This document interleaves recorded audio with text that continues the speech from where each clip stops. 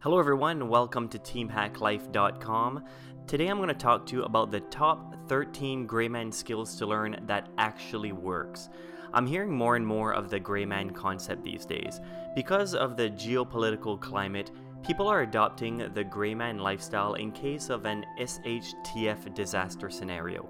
The thing that many of these people are missing is that it takes more than wearing a gray hoodie and keeping your head down if they want to be a gray man. It's all about blending into a crowd or a specific area. I'm certainly no expert on the gray man concept, but I did do a lot of research on it, and this is what I found out. So here's a list of some of the 13 best gray man skills you should learn. Number 1. Walk, don't run in an urban environment.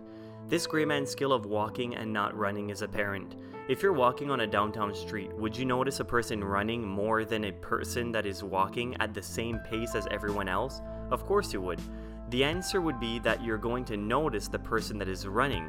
Everyone will see them. When you're in an urban setting, you need to slow down. One thing you could do to avoid being noticed is strolling with your cell phone, since it gives you something to focus on. And of course, you would be blending in quite well since everyone around you will most likely also be looking down at their cell phones and not really watching where they're going or who's around them. Just try not to get hit by a car. If you believe that someone is following you, you can slow down and make as though you're reading or watching something on your phone. What you're really doing is looking around at your surroundings and making sure you have an exit plan. Number 2. Look non-tactical. If you have the means to defend yourself and enter into a combat situation, it would be prudent not to be tactically decked out. Looking even the slightest tactical gives you away and makes you stand out.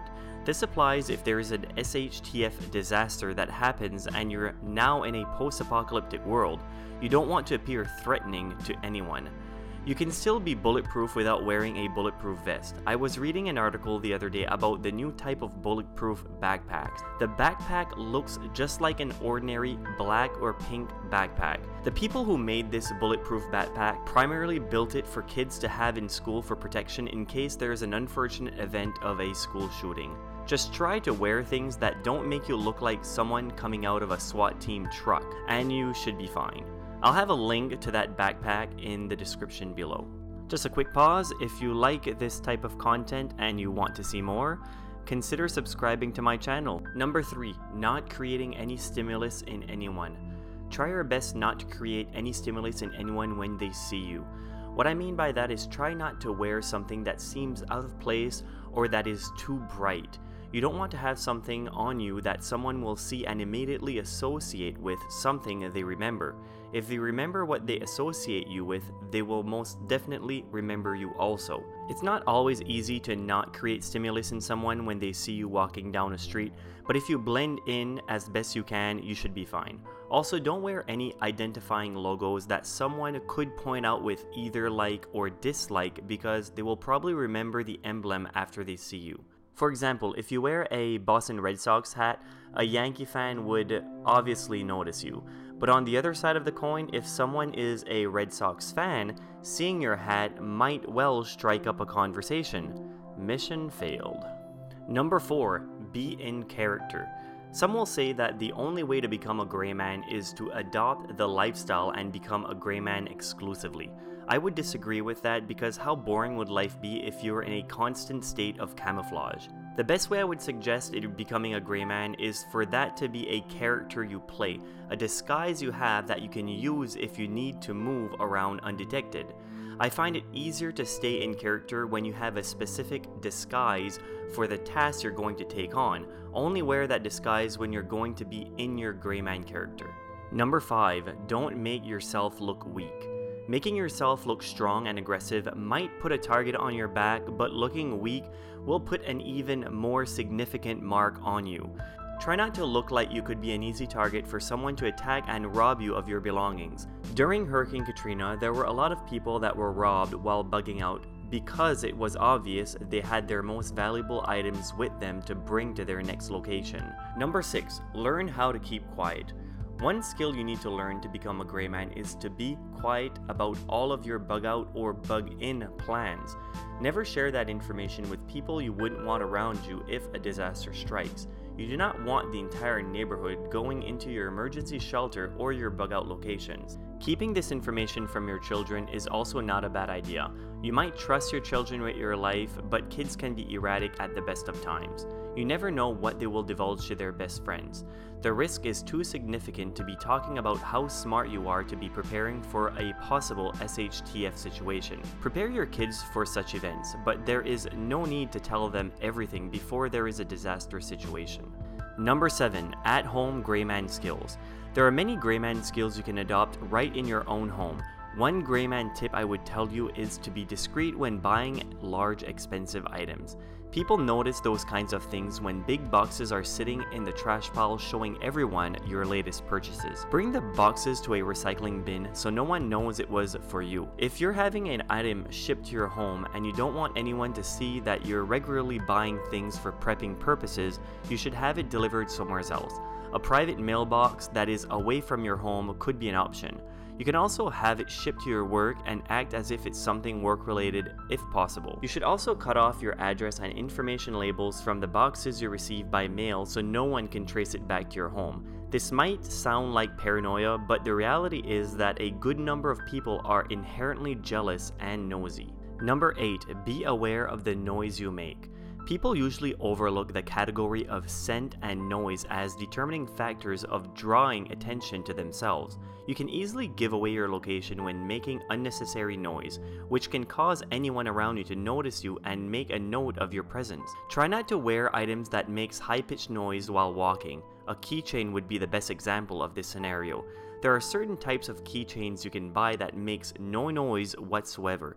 They are designed for this type of situation. I'll have a link in the description below of such quiet keychains from Amazon. Number 9. Keep your scent under control.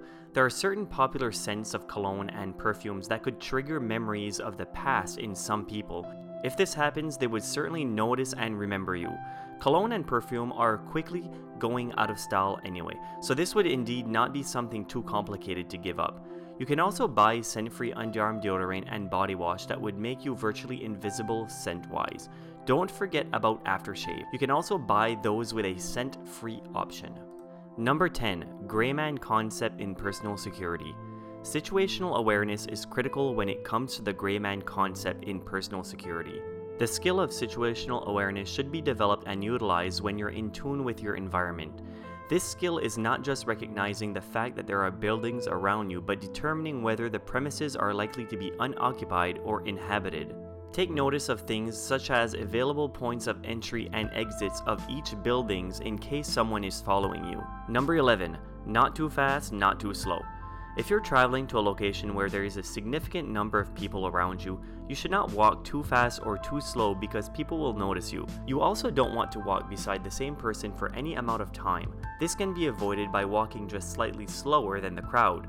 All of this helps takes the focus off you in a crowded area, but you will need to use your situational awareness if you're in a desolate area. Number 12. Pretending like you're supposed to be there. Pretending like you're supposed to be in an area will limit the number of people noticing your presence. If you look like a tourist, you might be opening yourself to potential mugging or worse, a kidnapping. Acting and thinking like you're a local will make it so you don't look out of place. The grayman skill of pretending like you're supposed to be there can be done by adjusting your clothing and grooming style so it coincides with the people in the area.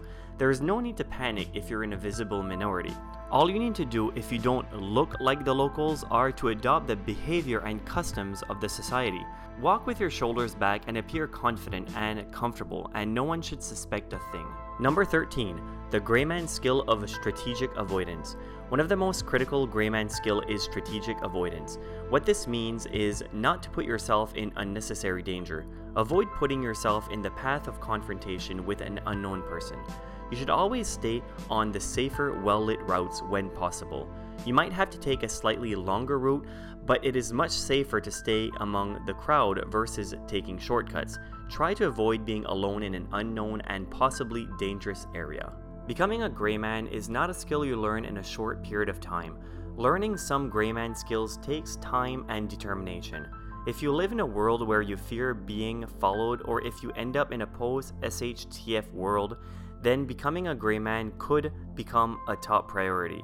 So what do you think? Let me know in the comments below what you think the best gray man skill is, and if I missed anything, I would really love to hear from you on any skills that you think that is essential in becoming a gray man.